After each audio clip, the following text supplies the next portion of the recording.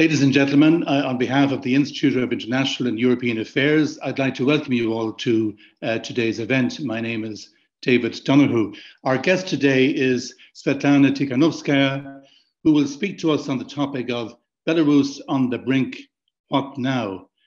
Sviatlana will look at the current situation in Belarus and at possible ways forward for the opposition there, of which she is a very prominent member in the aftermath of the election last year and also of the further crisis caused by the Lukashenka regime's diversion of a Ryanair jet, as we know, in May, and the arrest of an activist who was on board. Sviatlana is perhaps Belarus's best known human rights activist and opposition leader.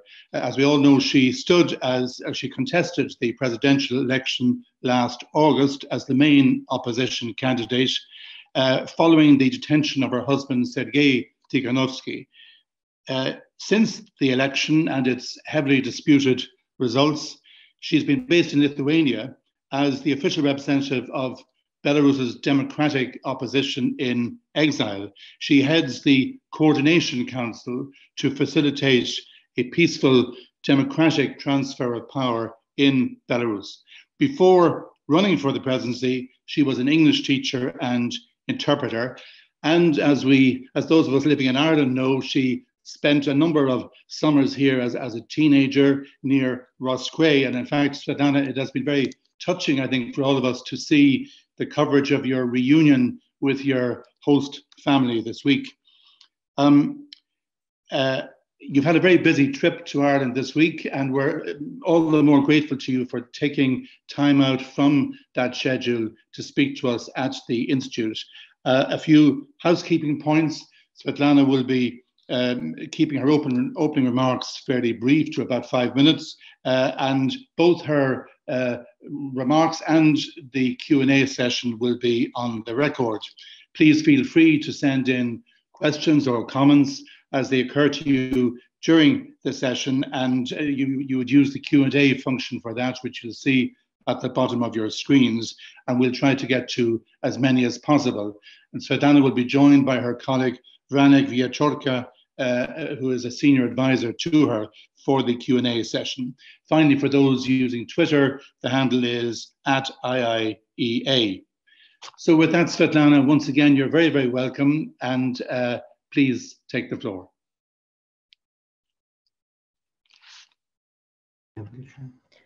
Thank you. Dear ladies and gentlemen, and I'm deeply honored to speak in front of you today.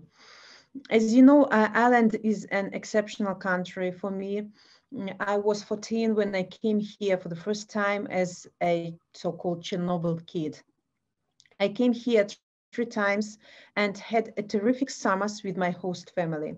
I saw them yesterday in Roscrea, and I can't express how grateful I am for their love and kindness. Apparently Belarus political crisis began a long time ago. In 1996, a year when I first came to Ireland, Aliaksandr Lukashenka conducted a political coup d'etat. He endowed himself with unlimited powers. Before that, he dismissed parliament and destroyed opponents.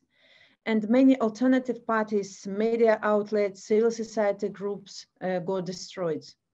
And thousands of people had to flee the country and look for a better future abroad. Most prominent political leaders disappeared and got killed by the regime's cronies a few years later. All elections since then were falsified. And it was hard to imagine that something might change in Belarus. And as an absolute majority of Belarusians, I was never involved in politics before 2020. Of course, I was following the news, and I saw this horrible injustice ordinary Belarusians face daily. But I didn't see a way to change it. But it changed last year when Belarusians woke up. And after the election was announced, my husband decided to run. Very soon he got jailed, so I decided to come and register instead of him. This is how I became a presidential candidate, advocating for democratic reforms, but first of all for the release of political prisoners. And it was already evident that the regime will not give up its power. And it was also apparent that people will not give up either. And on August 9th, millions of Belarusians expressed their wish for a peaceful and democratic transition of power. And predictably, elections were stolen. And moreover, those who joined the peaceful protest faced rubber bullets, gas and truncheons. The protest continued despite police violence and torture. And since last August, more than 35,000 Belarusians were arrested. Hundreds were tortured, thousands criminally prosecuted, and 555 political prisoners and at least 10 died in relation to protest. Not a single case was initiated against the government officials for all this abuse. My husband, Sergei Tikhanovsky, is one of the hundreds of political prisoners. He didn't see his children for more than 1 year already.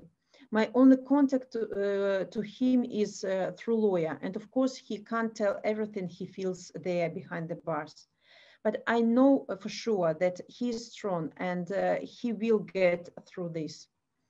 Unfortunately, very little information gets to us from those behind the bars. Prisoners are deprived of medical assistance. There are no windows, so they can't see the sun. Letters are not delivered or delivered with a month delay. Women are strip searched. And when you object, the guards can beat you and humiliate you in front of the others. Journalist Igor Losik protested against prison conditions. He almost died in 40 days hunger strike, twice committed suicide attempts. And he says that he can't handle it. In one of his latest letters to his wife, he said that he feels like a prisoner in Auschwitz. In the last 2 weeks, regime's thugs raided more than 30 media outlets and human rights organizations. Activists, journalists, human rights defenders, volunteers got detained, beaten, charged in anti-state activists, and now face years of prison. The regime is literally destroying civil society. The human rights catastrophe in Belarus may seem to prove the strength of the repressive machine and the weakness of the unarmed resistance. But in reality, it demonstrates the weakness of the dictatorship that has no other means left to keep in power but violence. And the regime tries to stop time and to return to the worst practices of the Soviet era. But Belarusians have already chosen their future as democratic and will not change their minds. You know, the crisis has outgrown Belarus borders already. The regime hijacked the Ryanair plane, organized the flow of migrants to the neighboring countries, and openly threatened to flood Europe with drugs and nuclear waste. For some, it might seem as many separate problems. However, the source of problems is the same: uncountable, unpredictable, and non-transparent regime which stole elections, terrorized Belarusians, and impose security threat to entire Europe. So I urge the international community to focus on the problem, not only the consequences. Until Belarusians have a possibility to freely choose their leadership, the type of incidents, attacks, provocations, and repressions against Belarusian citizens are going to continue. New, free, and fair elections this year will help to solve the crisis. Violence must end, and all political prisoners must be unconditionally released and rehabilitated. And we ask the world to support these demands. And you may ask, what will make the regime to release people and conduct free elections? My answer is pressure from inside and outside. People in the regime, and this is not about only ex-president, must feel that there is no other solution to the crisis to step down and conduct new elections. Inside the country, multiple initiatives bravely continue their work despite terror and repressions, and they need help. So I call on the international community to provide assistance and emergency funding for media, human rights defenders, legal defense efforts, local civic initiatives and activists, striking committees, and emerging professional associations such as athletes, cultural workers, doctors and teachers, and of course students that are expelled for their political views. I would love to draw special attention to supporting media initiatives. Vibrant and sustainable media are the basement for a resilient and robust society. I also ask to support families of the repressed. As one of the Chernobyl kids, I can say that we face now the new Chernobyl, Chernobyl of human rights. And so many Belarusians, especially children, are traumatized and in need of rehabilitation. And it would be great to develop a special program to let children of political prisoners spend time in Ireland. I also ask to support Belarusian relicants and diaspora. Thousands of people were forced to leave the country, fleeing persecution last year and this year. But just as the Irish abroad became a great force that helped to restore independence, the Belarusian diaspora is rapidly developing networks of solidarity all over the globe. So I welcome the support of these initiatives, especially in the sphere of culture that we celebrated last week. Pressure from outside must include sanctions, international legal mechanisms, and delegitimization of the regime. And I really welcome the principled position of Ireland. And I thank you, and I thank your country for condemning the regime and supporting the European sanctions against it.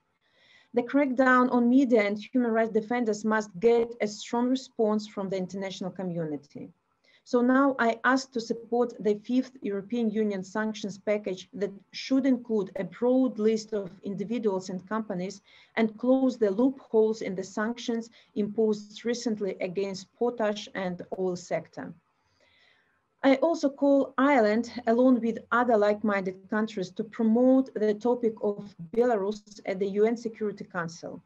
Organizing an area formula hearing on the human rights abuses and torture in Belarus can help to draw attention of the world to Belarus. And it's essential to use all available international mechanisms to bring perpetrators to justice. The case of Ryanair plane hijacking should be filed to the International Court of Justice. And Ireland, as an affected country, can help with that. We also ask the UN Human Rights Council and the Office of the High Commissioner to put the Belarus crisis on the agenda. Even though Belarus is not a member of the International Criminal Court, preliminary examination of the regime's crimes can be still launched. You know, I look in the future with optimism. 1 year ago, Belarusians chose to live in free and democratic Belarus. Right now, we have to protect this choice.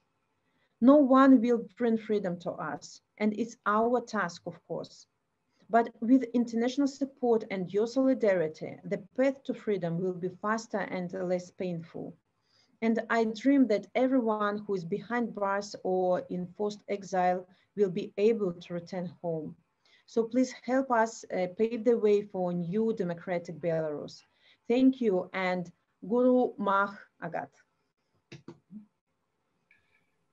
Thank you very much, Sviatlana, and especially for the last words in Irish. You obviously put your time in Moskva to good use.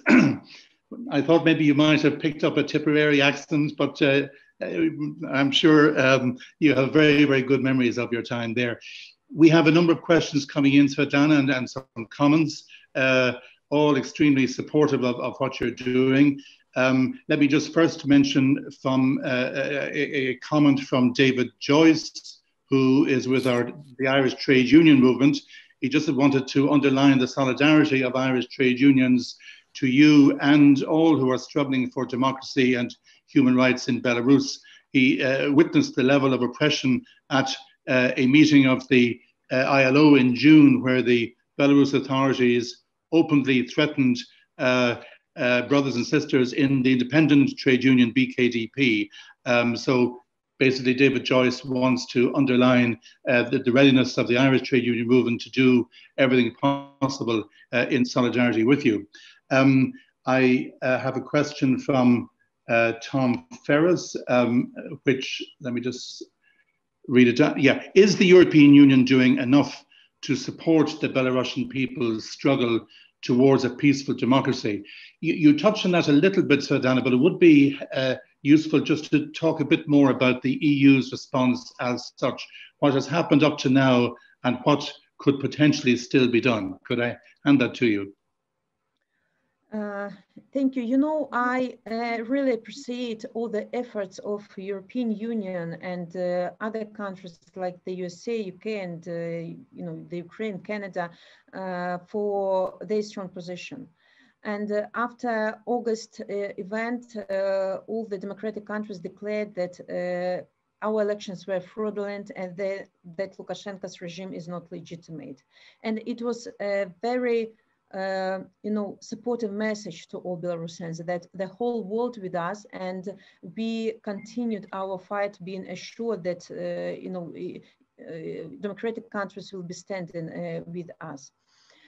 And I have to say that 3 packages of sanctions that were imposed right after the elections, they were more moral, I'd say. They were not strong enough, you know, and it was like a message to regime that, look, we see you and we are going to stand with Belarusians. And after this, especially after this picture of beautiful demonstrations, it disappeared because Lukashenko, with the help of violence and guns and torches, like was succeeded to suppress those huge demonstrations. Attention to Belarus was decreasing step by step. And after December, we didn't have you know, big conferences or huge attention to Belarusian question, and Lukashenko felt impunity. And it ends with hijacking of the plane. And after this hijacking, the attention of democratic countries, of course, raised, and new adequate sanctions, rather strong sanctions, 4th package and sectoral sanctions were imposed. And, you know, of course, it threatened regime because they maybe didn't expect such a strong answer, and especially it's about closing airspace above Belarus. But even then, you know, regime couldn't think strategically. They started to take revenge on the countries that are supporting Belarusian society, and started to send illegal migrants to the borders of Lithuania. And, you know, I'm sure that European countries want to help. But so as it is our pain, and this is our beloved people and relatives are in jail suffering from humiliation and ill treatment, it's never enough for us. And I'm sure that European Union can do more. But if there are, you know, some doubts about sanctions, I'm sure we will discuss it a little bit more later. But as for assistance to civil society, you know, the answer, the response can be really much stronger, because maybe not all the countries understand the scale of the repressions and the scale of needs of Belarusian civil society at the moment. So many prisoners inside country and their relatives need help. But what is more prominent, that Lukashenko's regime destroyed mass media inside the country. He's destroying human rights defenders in the country. And a lot of journalists had to flee the country. A lot of people had to flee the country. And all those relicants, all those businesses that were lost in Belarus and also had to be relocated, they need assistance. And, you know, European Union want to help, but sometimes it helps because of, you know, some level of bureaucratization, very slow. But we really need this help to be emergency help. You know, all those money that were launched to help Belarusians.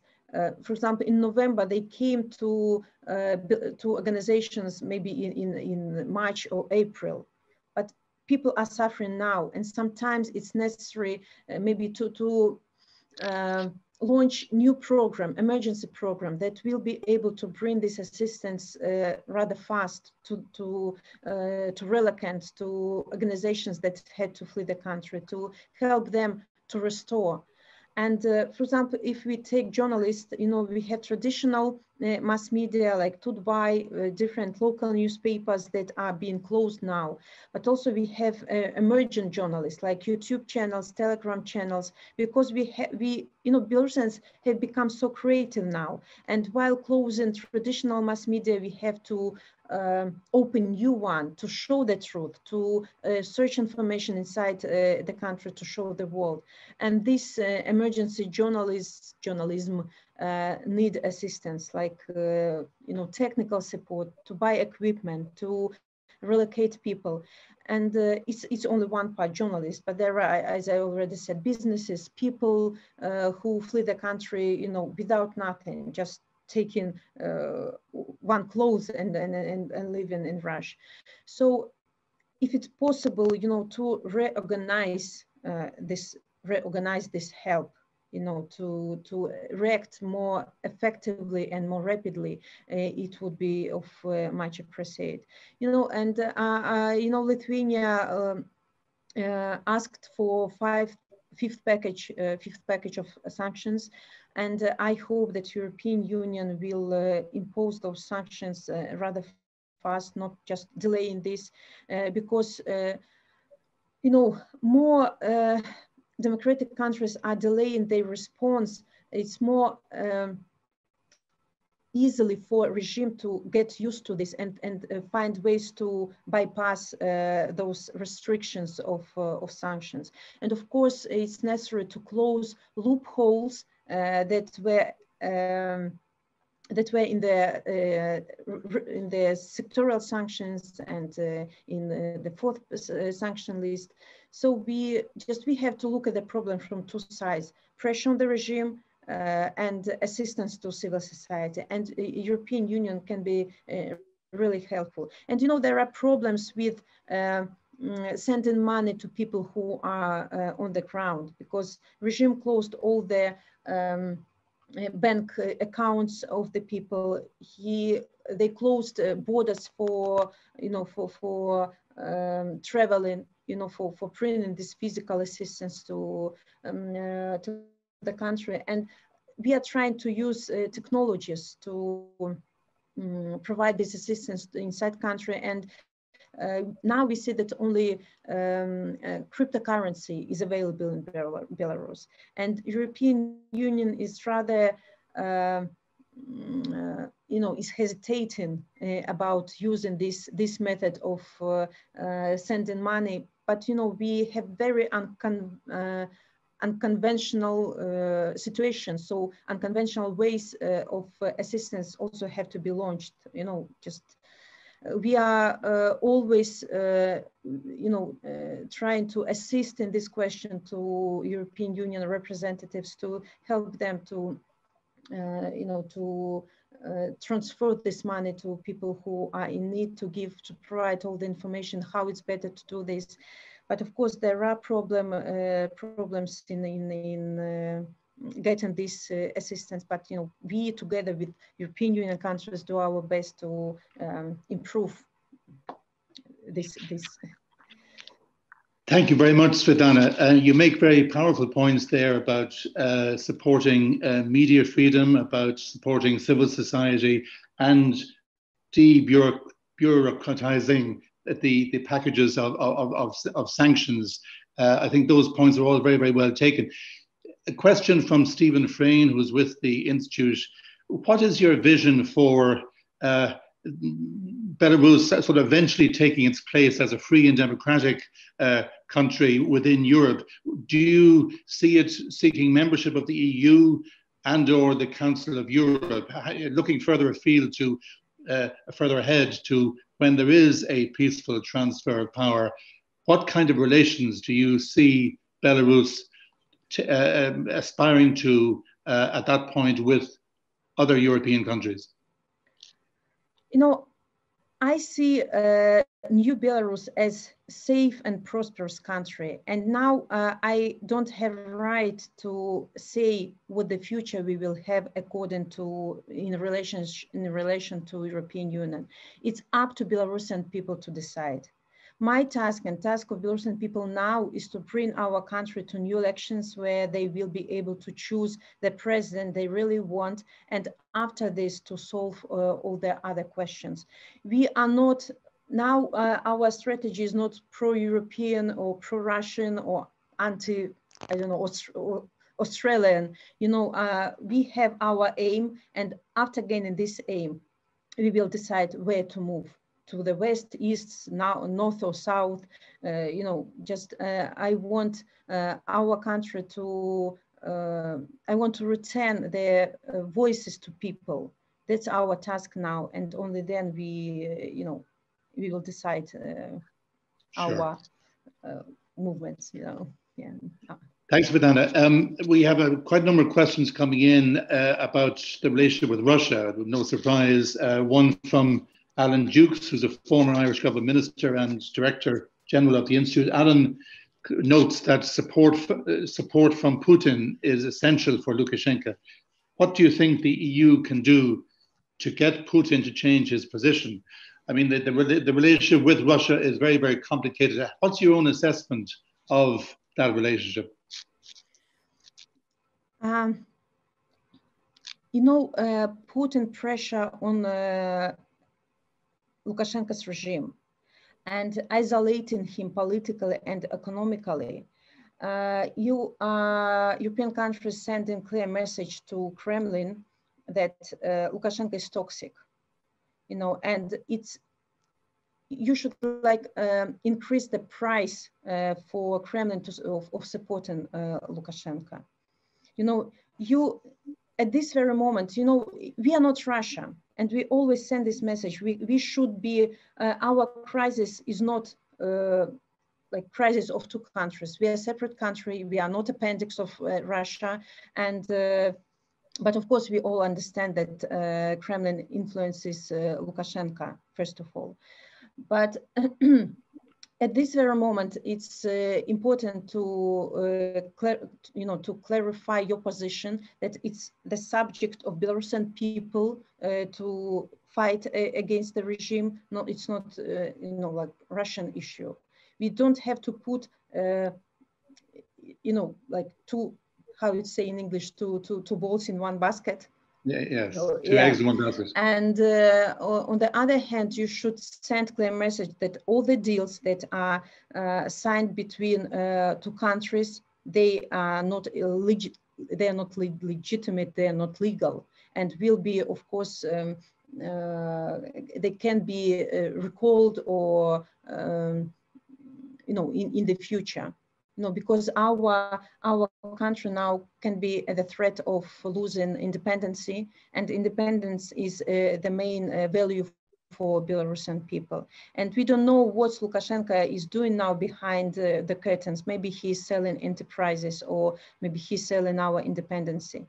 And we want European Union countries to be guarantors that all the deals, you know, will be like revised in the future. You know, that's it. Sviatlana, one further question, if I may, just about Putin. Do you think that Putin is already looking to the post-Lukashenko situation? I mean, it's no secret that there has been no love lost between the two of them over the years. But do you think Russia, in view of the events of the last year, is beginning to shift its own thinking towards who would come after him? And is there much speculation about that among Belarus opposition groups? What kind of successor could emerge? You know, Kremlin supported Lukashenko after fraudulent elections because Kremlin wasn't prepared for such huge uprising. Also, they didn't like prepare their own pro-Russian candidate, for example. And now it's not comfortable for Russia to have Lukashenko at the power, because it means not stable situation in Belarus. But they can't afford that democracy will come to Belarus through revolution, through uprising. And we don't see that they have really clear strategy about Belarus now. They are continuing to support Lukashenko on diplomatic level. They accept him, they make pictures with him, but obviously this support is not very evident now. They would like to solve this crisis as well, but they don't know how. You know, they understand that Lukashenko is toxic. It's not possible, you know, to build normal relationship with person who isn't accepted, not inside the country, not on the international arena, but they have to follow like so-called support of him, not to allow you know, democratic forces to win. But again, it's not about Russia. We, you know, on all our meetings, I had to not persuade, but to underline that we are not part of the Russia. Look, we are a separate country. Of course, we have bilateral interest, but we want to be, Russia is our neighbors, and we always will be in trade relationship, with political relationship with them, but we want to continue this. And but we want this relationship more transparent and clear in future. And we always send like messages to Russia that we want to talk. We want to see Russia as the part of at the mediation table, at the dialogue table, you know, the same as Lithuania, as our other neighbors. We welcome them if they want to be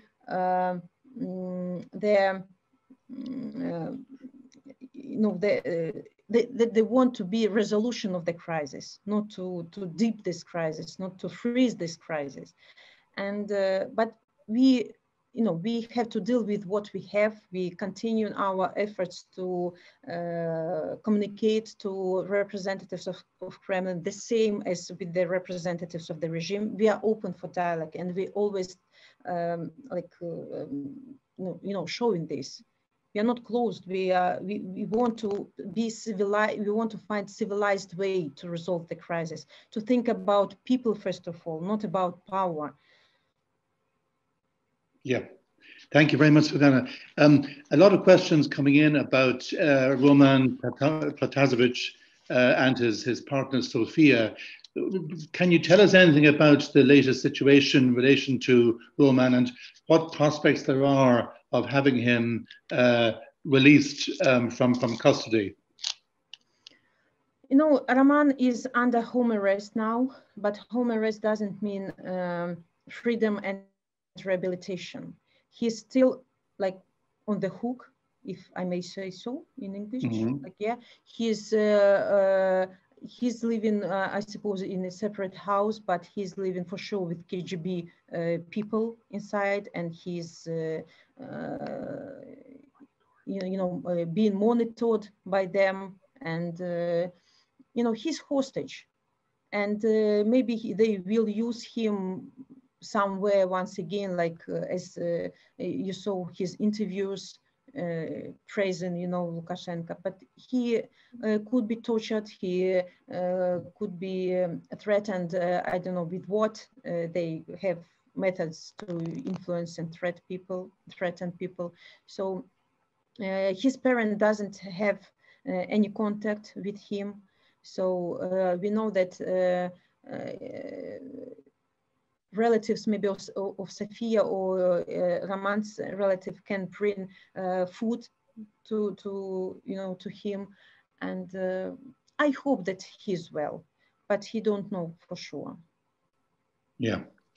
Sviatlana, just still on the subject of Lithuania, the migration crisis, or to be more precise, Lukashenko's exploitation of migrants in order to put more pressure on Lithuania. How do you see that impacting on the current situation?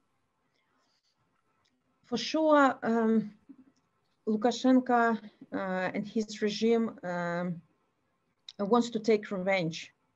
You know, they want to show that, look, we are so strong, we can do everything we want, we can threaten European society as well.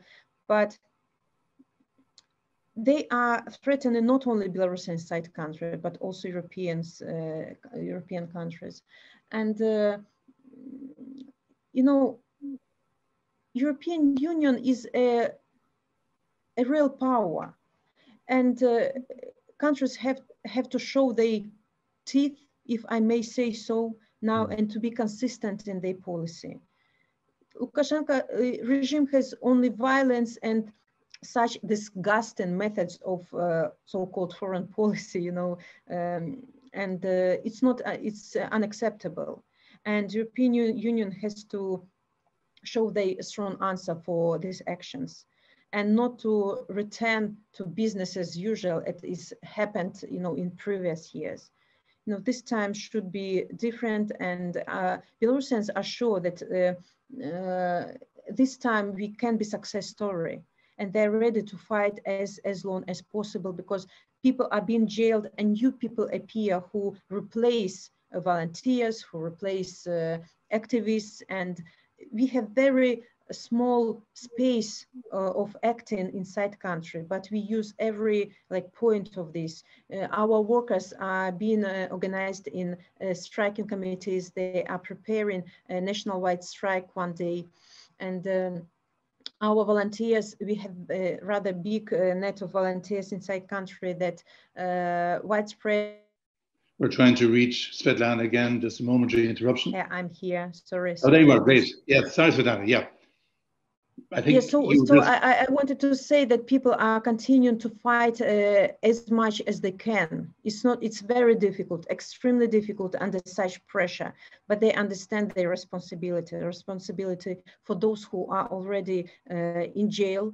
You know, those people sacrificed with their freedom and some with lives, with the health to give us opportunity to continue, and we can't betray those people, and the democratic society, international society also can't betray you know, prisoners and all the Belarusians who understand that we are responsible for the changes, but with the help of international community, this will be much easier and faster. So something like this. Yeah, thanks, Sviatlana. You've spoken very clearly about what the European Union should do, or I'm sure will do. What about the Council of Europe and the OSCE as other organizations with a kind of a human rights remit covering all parts of Europe? Are there particular things you'd like to see the Council of Europe and maybe the OSCE do in support of your activities? You know, we are grateful to all international structures that are trying to help us, and Council of Europe can be really very vocal and supportive to our fight. But I'll give the word to Franek now, just for him to explain the situation. Thank you. Okay. Hi, Franek. Yes, hi, good afternoon. We are trying to mobilize and use leverage OSCE, United Nations, Council of Europe have. Of course, it's very limited, especially considering the fact that Belarus is not a very active member of OSCE, and Belarus is not member of Council of Europe because of death penalty. And this makes us in the situation when we want to get Belarus being discussed, but it is blocked in OSCE by Russia and by Lukashenko's representatives on one hand. And in Council of Europe, all the decisions and resolutions, they're not implemented because Belarus is not member of this. But what we see right now, Parliamentary Assembly of OSCE issuing resolutions, perhaps doesn't have a direct impact, but it has accumulative effect, because it's like analyzing and giving assessments to the current state of affairs. We see Council of Europe presenting reports almost every month on torture, on human rights, on media. And this also helps to show both to Belarusians, to elites, and to the international community that things are not normal in Belarus. So it's also helping a lot. What can be done more? Something like international high-level events. We were trying to hold such events under OSCE auspices, but unfortunately it did not happen because of COVID, but also because of some member states were not interested in doing this. But instead of this, we saw impressive Moscow mechanism developed by OSCE member states, which didn't need consensus, because Moscow mechanism allowed to impose mechanism without consensus of all OSCE member states. And this Moscow mechanism became the basis for many other policies, and policies implemented by governments, parliaments, but also different stakeholders. When they went public, they were referring Moscow mechanism. On the United Nations, that's a separate story. United Nations have very different layers that can be involved.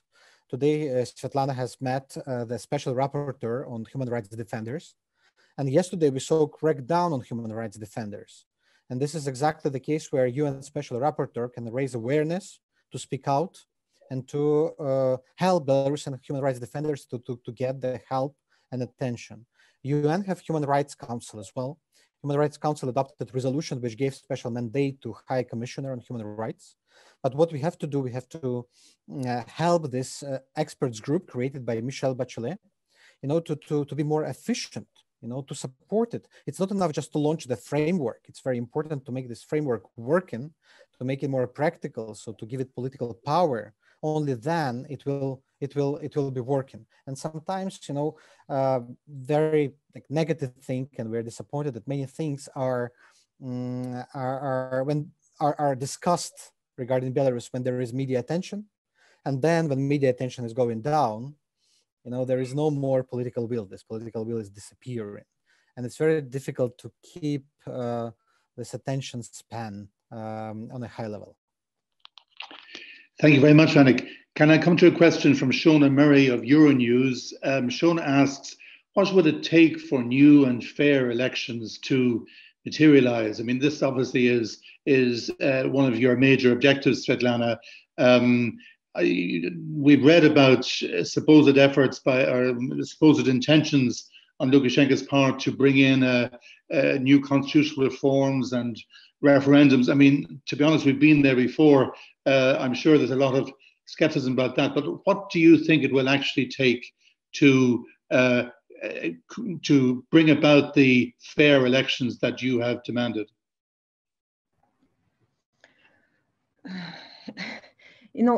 We in Belarus think that only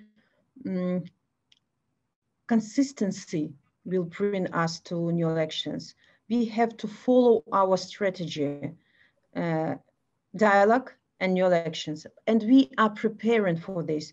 We are in process of revolution, of course, but we are thinking about transition period and about future as well. We had a wonderful conference on new elections, and we estimated that new elections can be held in 40 days after some changes will happen. Just we will be prepared for transition period. We will be prepared for new elections and the period after elections. It will be, it's. I have to repeat this: pressure, assistance to civil society for them to survive and to be sustainable. At the moment to continue their fight, and regime is making mistakes. And it's also. It can happen very quickly. It seems maybe that nothing is happening in Belarus, but the situation is changing constantly. And, who knows what could influence the situation. Nobody expected Ryanair plane hijacking. Nobody expected this flow of migrants to Lithuania. Nobody knows what new Lukashenko will invent in the country that will raise people again. You know, maybe he will, I don't know, decrease the wages of workers and they will, you know, go out for strikes. You know, there can be a lot of scenarios of this, but our task is to be prepared for the moment when quick changes will, you know, have to be done. Okay, sorry for my English. And like we are doing everything now, we are preparing new constitution, and this constitution is being discussed by all the people. It's not done behind the curtains as the regime always did, and now they are pretending they are also working on a new constitutional reform, but it's all can I say bluff? You know, they are not going to, yeah, they are not going to do anything. They are just like want to keep more time to keep the regime in the power, and only our strong actions, joint actions inside the country and joint actions of all the democratic countries, the USA and the European Union countries. You know, European Union and the USA looking at each other. You know, what will be the next step of European Union, who will be braver, so we will join their sanctions, you know, and you know that inside Belarus, all the processes are going on, because all those businesses who now are supporting regime, they understand that, you know, regime is toxic now. And all those sanctions can impose businesses of these businessmen, and they have to choose, should they continue supporting this strange person who is acting, you know, such, you know, in immoral way, or should they pay attention to new Belarus and join civil society? You know, at least not. They may not support Lukashenko at the moment. They can change their attitude to him. And they know that you know, these businesses have already experienced that in past, even if you are a friend of Lukashenko, he easily can put you in jail in a couple of months. Everybody is under threat, supporting the regime, not supporting. One mistake and you are in jail, even from those who are loyal to this regime. And we have to show, you know, now we are talking about sanctions, about all those atrocities and violence. It's so painful, but we have to look into future as well. We have to show new Belarus. And this comprehensive plan that was launched by European Union was accepted with gratitude inside Belarus. Because for 27 years, you know, the regime told us nobody. I'm here. I hope Sviatlana will rejoin. Okay, we can hear you, Vanek. Can we? Questions. Yes. Okay. Let me just put one, Vanek, which has come from Philip Beck of the IIEA. Is there a role for Irish professionals who would adopt similar Belarus professionals who are political prisoners through organizations like Liberico, Amnesty International, and so on, such as teachers, teacher to teacher, engineer to engineer, doctor to doctor? The background is that there have been recent reports about Irish politicians doing this, and this is very encouraging. So the question really is, it wants to see whether that could be done on a broader scale. Adoption of political prisoners became the super action which united many parliaments around the world on both sides of the Atlantic, and it helped to raise awareness not only about the prominent figures, not only about presidential candidates, but also about regular men and women, doctors, teachers, people of different professions and ages who were kidnapped and jailed by Lukashenko's regime. There are some other initiatives that also allow foreigners to help Belarusian civil society and political prisoners. For example, it's possible to buy food packages for political prisoners online. So for example, you want to help the family, you can go online, you can pay for the package, and the volunteers on the ground will form this package and will give to the prisoner you want to support and help. Also, we encourage different civic groups, especially universities, schools, high schools, professional associations, to help their peers, colleagues in Belarus. Sometimes with teachers, doctors, workers, it's much easier because there are formed institutions. But in some like new, with some specific professions, it could be difficult to find peers. So in case if you are represented like popular profession like doctor, we recommend you to find or to support or to get in touch with the fund, Medical Solidarity Fund, which was formed after events last August, and which help doctors who were repressed by Lukashenko's regime. You can find these initiatives online, but also we will be happy on the website of Sviatlana Tsikhanouskaya. You can check it tikhanouskaya.org, but we will be also happy to share, the contacts for different groups and whom to help, with whom to be in touch. But again, I think youth, especially high schools, universities could be mutually beneficial for Belarusians to feel the support, but for foreigners also to learn from Belarusians what they feel, what they are getting through, and especially for high school students in Ireland, I think it will be important experience to get to hear directly from young people in Belarus what they suffer, what they think about, what they feel. Thank you, Vanik. Sviatlana, we're coming towards the end of this session, and I just wanted really to come back to what you would like Ireland to do. You've said it at the beginning. You've sketched out a number of things on which we can be helpful, and I'm sure that colleagues at the Irish mission to the UN will have noted what you said about an area formula meeting. I think that makes a lot of sense. We are on the Security Council at the moment, as you know, and I'm sure that thought will be given to ways in which we can support the moves towards peaceful political change in Belarus. Is there anything you'd like to say finally, just directed specifically at Ireland? We are obviously part of the consideration of sanctions within the EU, and you've had meetings with the Taoiseach and the Foreign Minister this week. But is there anything are there any messages for the Irish people that you would like to close off with?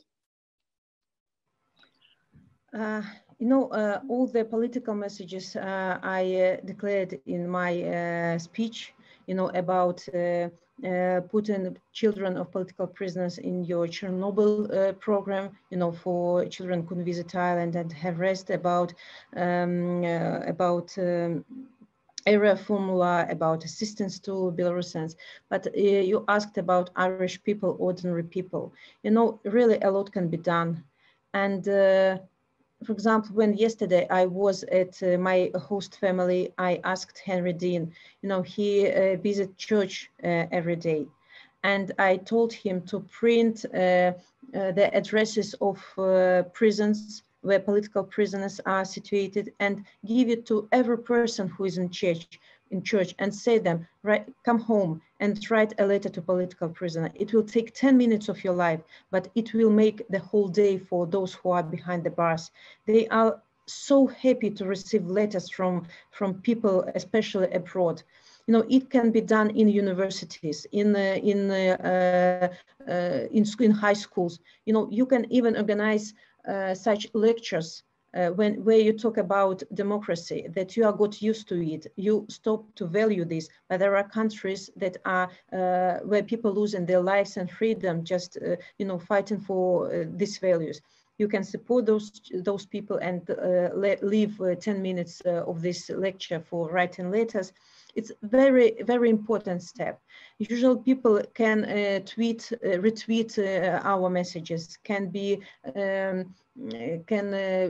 active on Instagram, for example, to promote the idea of Belarusian people, and never be afraid to make a small step, because when we are millions, there are already millions of steps millions of steps. So I ask Irish people to be with us, and it's better to do something than not to do anything at all. So I'm really grateful for those who are already doing something, and I'm grateful for those who will find a strength and do something else, or something, you know, or open something new in themselves. And because, you know, I had to repeat that we believe that Belarus can be a success story. And I ask you to be the part of this, you know, a success path to democracy. Sviatlana, thank you so much for a very powerful and disturbing, I have to say, account of what's happening in Belarus at the moment, and of the challenges which you and your colleagues as Democrats are facing.